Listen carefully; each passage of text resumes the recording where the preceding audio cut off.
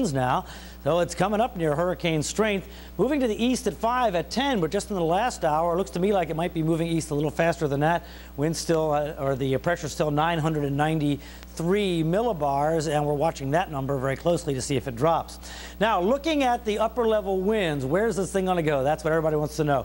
Upper level winds to the north of Marco, very, very strong. That's what these lines mean. But down in the vicinity of Marco, just very weak, nudging the storm off to the east. So as we look at the vapor loop into motion here you can see these strong jet stream winds coming along here, just barely nudging on Marco right now.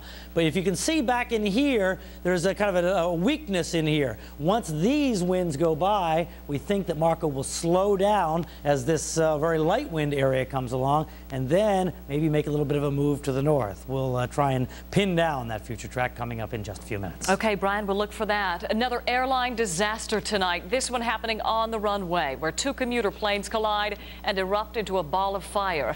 All 13 people on board both planes were killed.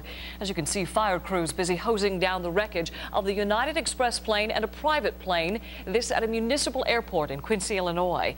Witnesses say this crash happened as the larger plane was landing and the other was preparing to take off. There are 2 small fires that have been rekindling, and they're due to magnesium that's used in the brake assemblies of the aircraft.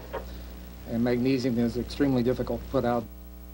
We are told the United Express plane was coming in from Burlington, Iowa. The smaller plane was believed to be from the St. Louis area. Ken Brown. We're now seeing what it was like when ValueJet Flight 592 burst into flames. It is a chilling videotape simulation. And a chance to get everything they deserve.